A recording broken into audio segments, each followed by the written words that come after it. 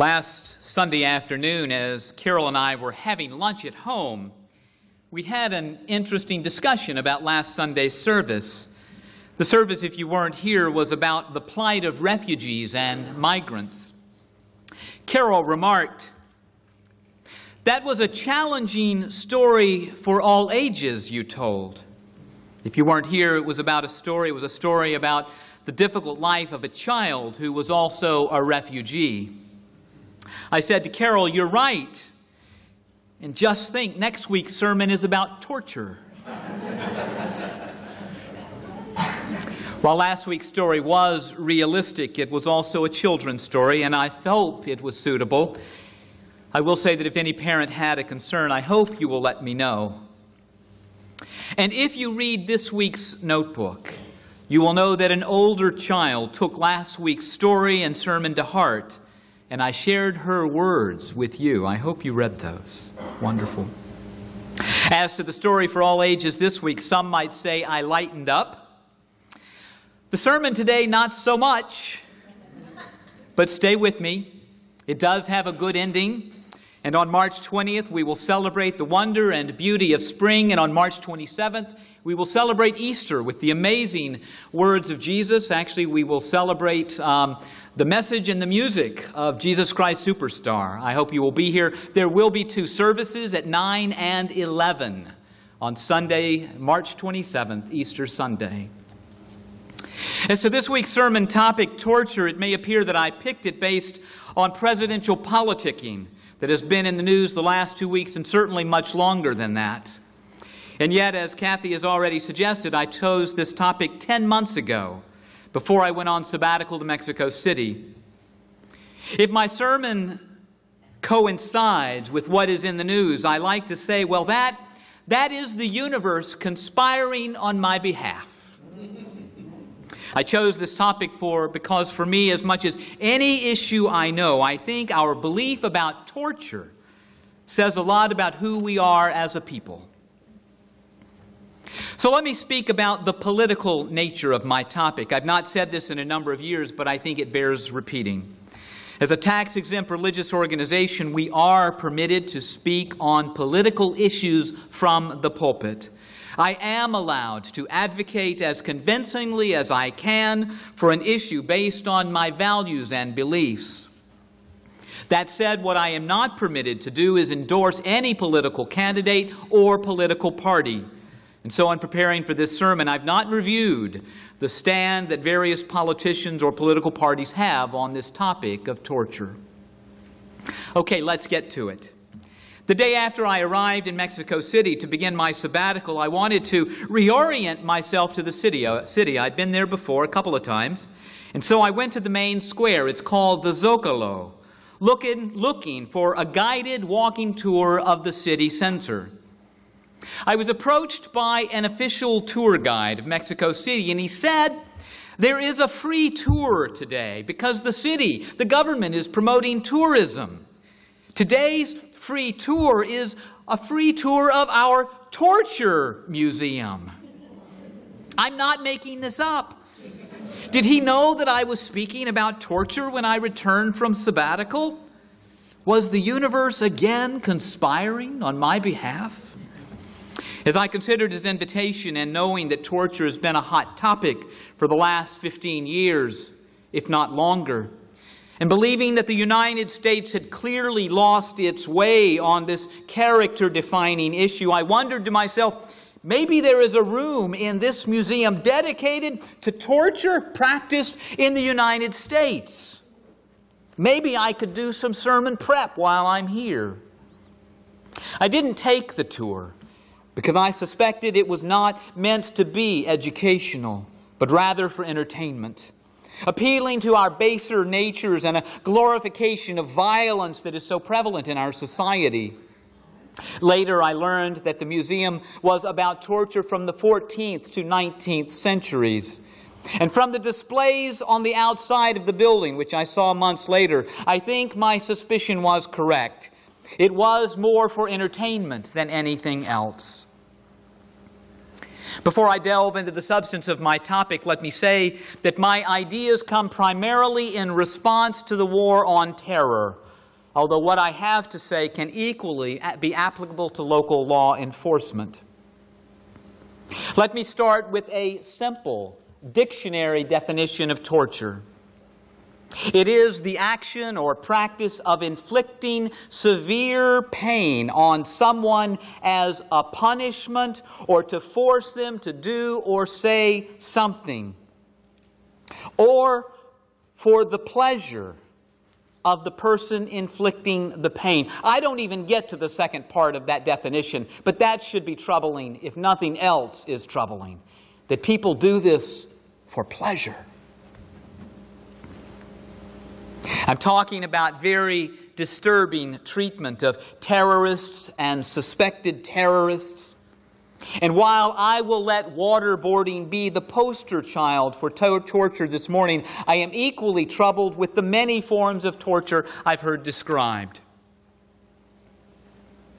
In preparation for this sermon, I watched a video of the waterboarding of a former Navy SEAL.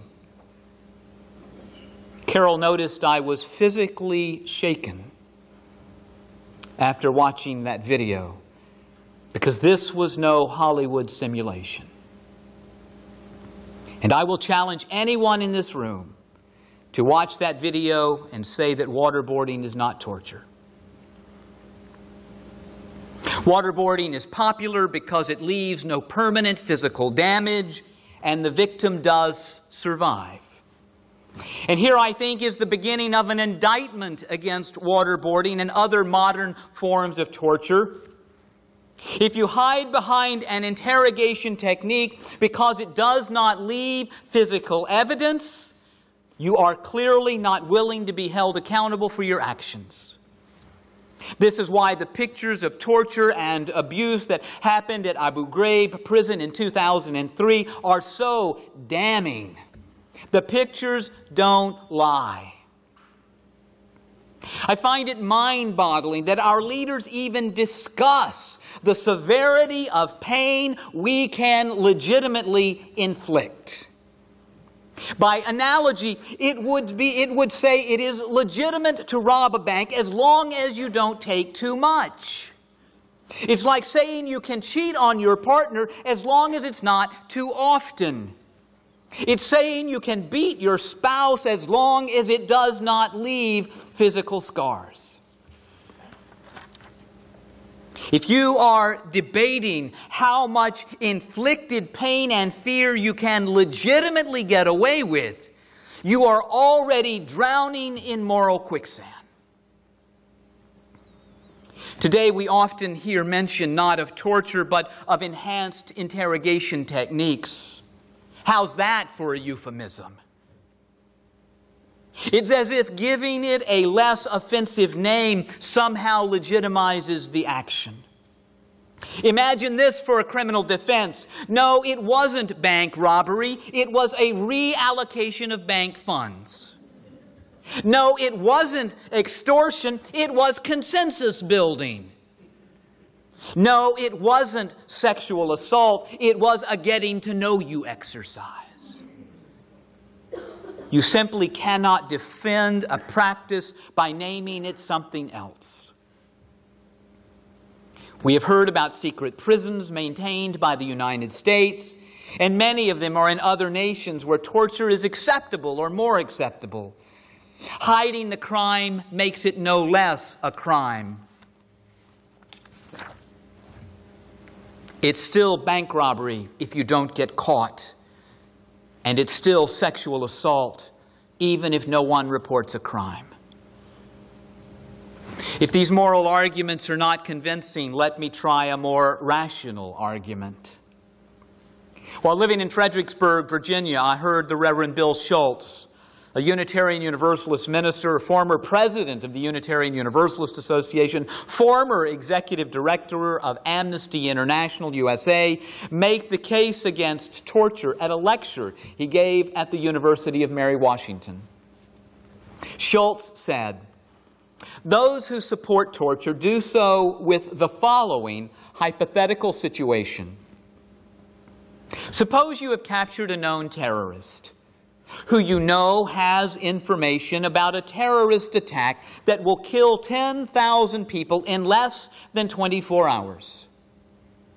Would not you then condone torture to justify saving 10,000 lives?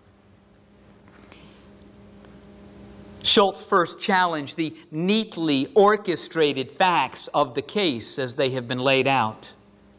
Number one, that the terrorist has the information. Two, that you have no less than 24 hours to extract the information. Three, that torture will give you the information you need. Four, that no other option will tell you what you need to know. And five, that you will be able to stop the terrorist act. The facts can rarely, if ever, says Schultz, be established with such clarity and precision. As a consequence, Schultz will challenge the false dualism that without torture 10,000 people will die and with torture 10,000 lives will be saved. That with torture 10,000 lives will be saved. It simply cannot be established that torture is the only option and will have the desired outcome. It is also worth noting another salient point by Reverend Schultz. The consequences of a decision to commit torture are also very uncertain and unclear. The consequences of committing torture.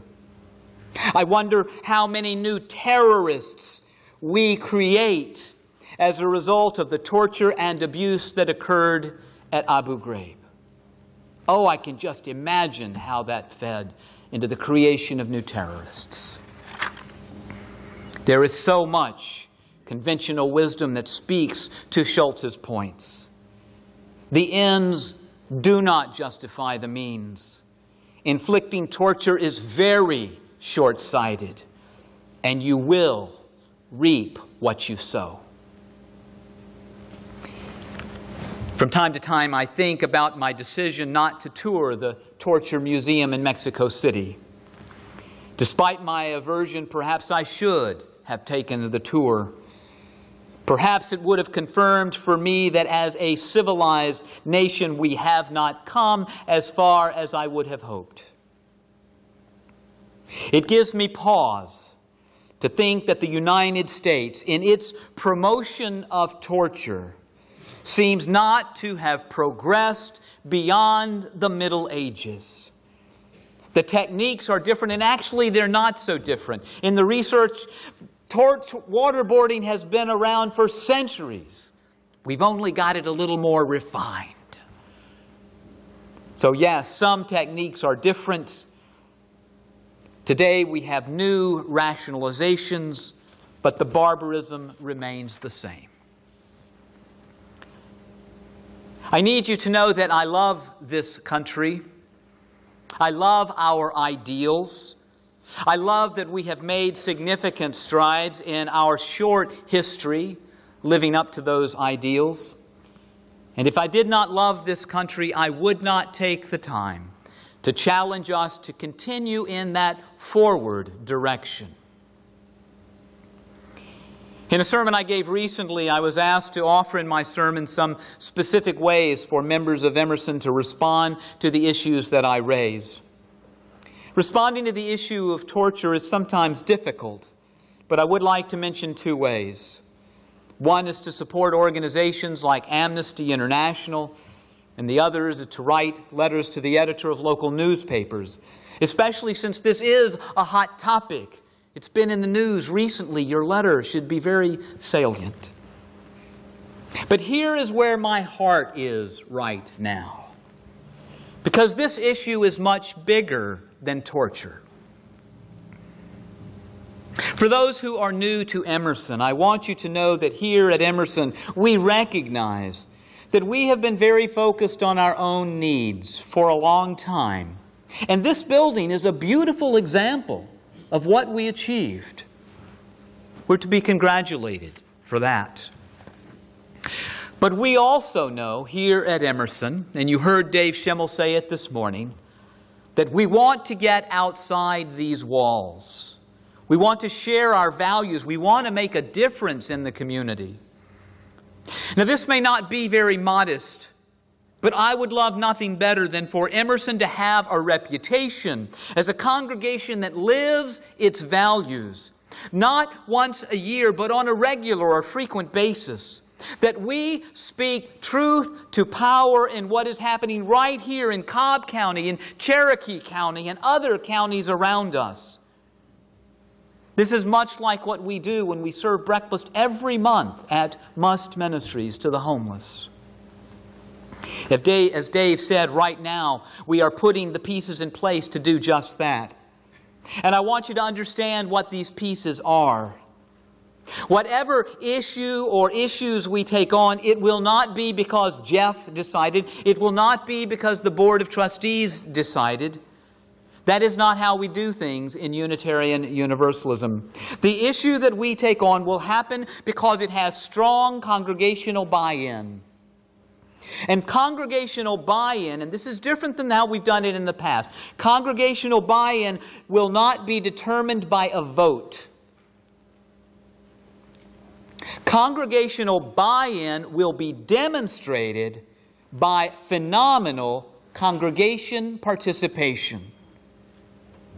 This does not mean we will all do the same thing. Some may have a more public or activist role. Some may write letters. Some may use social media. Some may serve on committees here at Emerson to provide the important infrastructure.